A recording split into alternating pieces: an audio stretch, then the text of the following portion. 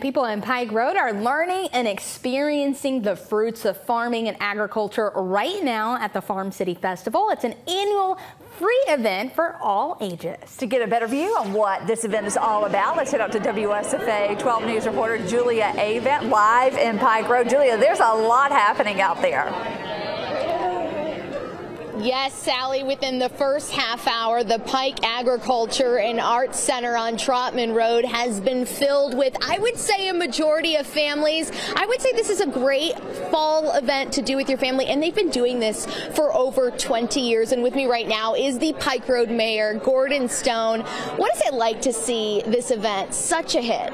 Well, what we love is seeing the smiling faces of all these young people out here learning about agriculture. You know, the food and fiber that we all take advantage of every day comes from the land, and this is our opportunity to partner with some great folks like the Montgomery County Farmers Federation, the Alabama Cooperative Extension Service, and showcase the beauty we have in Pike Road and invite people to come out and be a part of this. It's a part of our character and our culture that we love sharing, particularly with these young folks. Yes, and they're teaching these kids right now about all the different agriculture and the farmers here that are all representative of Montgomery County. So they're getting to learn that information. Why is agriculture and farming so important to Pike Road? Well, in Pike Road, our whole community started as an agrarian base with people who came here because of the land.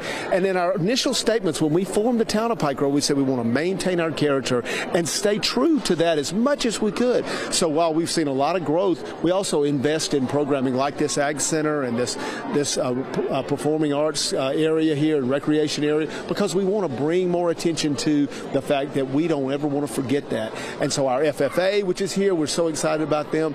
They're doing a great job of continuing that tradition with their programming they have here. It's just a wonderful, wonderful way to share the blessings that we have with others. We invite people to come from all over.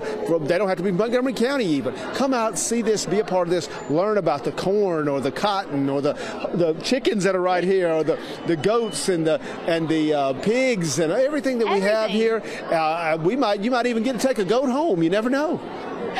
Our photo producer may be wanting, our videographer Laurel may be wanting to take home a goat tonight. Well, we're working with him to see if he can get him a goat. But anyway, it is a great event for families. It's a great event for people to come and share. We're just honored to be able to host this in Pike Road. And I want to say thank you to all of our Pike Road folks who help us make sure we have a variety of things, from our art house and art activities to our athletic events to these events, because that's what makes a community great, is when you have a cross-section of activity. And Pike Road is definitely doing that. Thank you so much, Mayor. And this event is going on until 6:30, so if you are nearby, stop by this free event. Guys? I could see Julia's wheels turning when he said maybe take home a goat.